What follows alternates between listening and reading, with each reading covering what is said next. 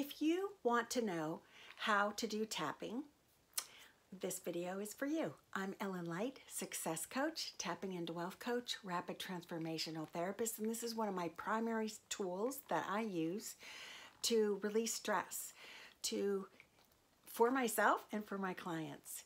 So you would use this if you had an emotion come up that you wanted to release from the current or the past.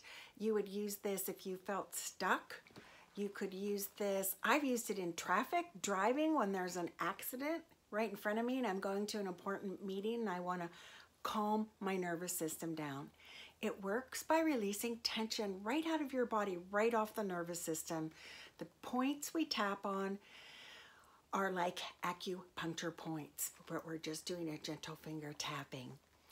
So the why of this, you can research till your heart's content, but I say let's jump in, give it a try so you can see how well and efficiently this works for you. So in tapping, tapping typically works wonderfully for everybody. If it doesn't, I want you to add a couple of steps. Let's do it now. Be sure that you're hydrated. And number 2, do a cross crawl. Cross crawl can be done sitting, standing, lying. So if I were standing up, I would be marching. So let's do that together now. Right hand to left knee and back. Left hand to right knee and back. Do this 25 times. You need to come across the midline and come back.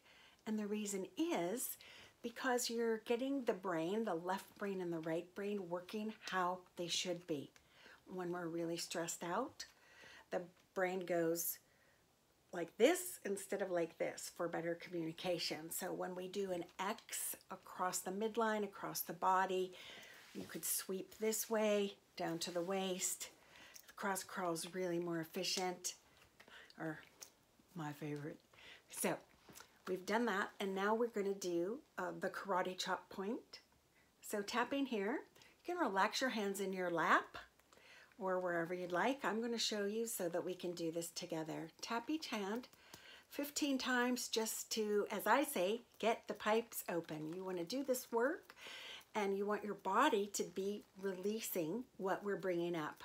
In tapping, we release on a negative emotion, thought, picture, image first because it's used for problems. And then as you release that, it naturally will come shift on its own, releasing the body, releasing tension from the body and emotion, and the positive will naturally rise. Sometimes I like to finish with a positive round, but we start with a negative. So I want you to think about something that you'd like to have different in your life. And I'm doing a cleanse right now, so it's coming to me that people have issues with their weight, their body. So let's just do this about the body. Think about a part of your body that you would prefer to have different. Maybe it's too small or too large, and usually it's too large. And I'm going to use the belly just as a broad example, but you can apply that to any part of your body that you would like to have different. So if I were coaching you right now, you would do a repeat after me while tapping. Here we go. Oh, this tummy, it's just gotta go. Really upsetting. It's not getting any smaller. I must do something about this. I just can't take it when I walk past the mirror. Where did it come from? Now, some of you might have hatred or anger towards the body. And if you do, you want to allow that anger and hatred to come up so that it can move out. Body, I'm really angry at you. Why can't you be thin like the supermodels? I'm really angry at you for looking like this. Why can't I eat? Why do I have to cut down on what I eat? Body, you are not helping me. Body, get your together. Body, I don't like you right now. Body, this is embarrassing to me. I don't want to be seen like this. I want you to have a flat stomach, body. So if we were tapping on emotions, So check back in and see if you feel the same or different. So the emotions around some belly fat could be anger, embarrassment, fear, like, is it going to keep going? When's this going to stop? Or it could be sadness, like, oh, you know, it makes me alone and it changes my life. So find the emotion and then give it a number on a scale of 1 to 10. How strong is the emotion? So my belly is bothering me at about a 4. So here we go. And we'll check back in on your number. Oh, belly. Get it together. Go away. Why do I have to think about you at all? I just want to eat. I don't want to think about you. I want you to get it together. I don't want to have to do anything, right?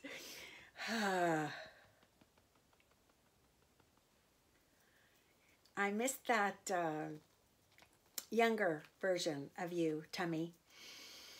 Okay, I'm going to drop and see if I can find the emotion. It's frustration. I'm really frustrated that others get to eat so much and be so thin. And I have to watch how much and what I put into my body. So I'm going to stay with the emotion now. It's really frustrating, all this limitation. I do not like being limited. I want freedom. I'm angry at you, body. You don't let me have my freedom.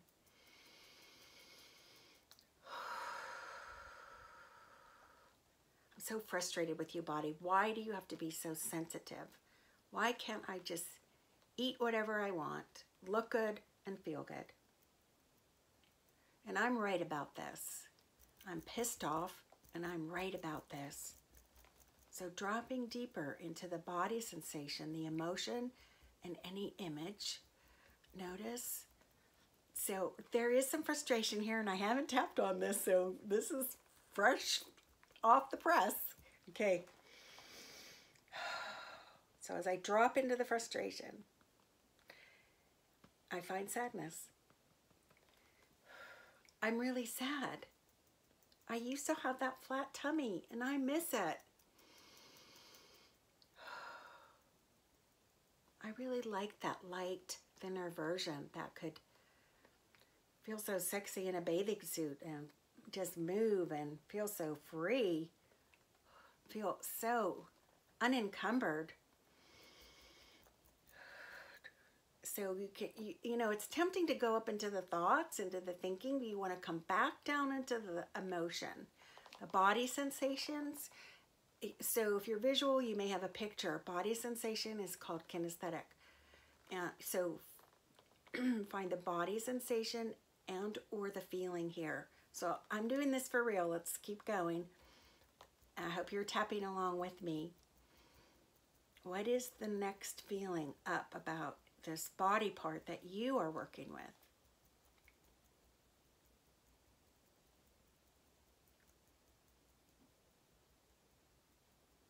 Body, I feel like we're in a fight, and I know that can't be good. I know we have to work together. I know I have to be sensitive to your needs.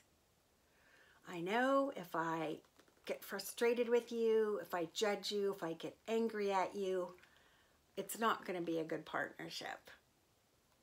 And we're pretty much stuck together. So I'm thinking maybe, body, I could stop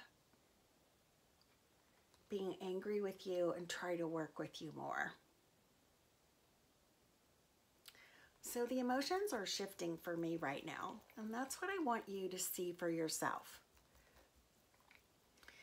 You start with an emotion, a picture, you watch for the change. So this tapping, oh my gosh, let's talk about the names of these points. Top of the head, inside the eyebrow, outside the eyebrow, under the eye, under the nose, on the chin, collarbones, right on the collarbone, 4 inches under the armpit on the nipple bra line. So with tapping, sometimes if I get stuck, I might come back to the side of the hand. So this tool comes in so handy. You can use it, as I said, for stress. You can use it at bedtime. If you're keyed up, it will calm your nervous system. I frankly mostly use it when I'm upset or want to move some emotional state, but it can be used for many, many applications. So feel free to comment or post if you have any questions. I use this to help people break through to their next levels of success. So is there a goal you're going for with your weight, with your income, with having more love in your life, with having more exercise in your life? This tool can be used to propel you to success. Thanks so much for tuning in. Happy tapping.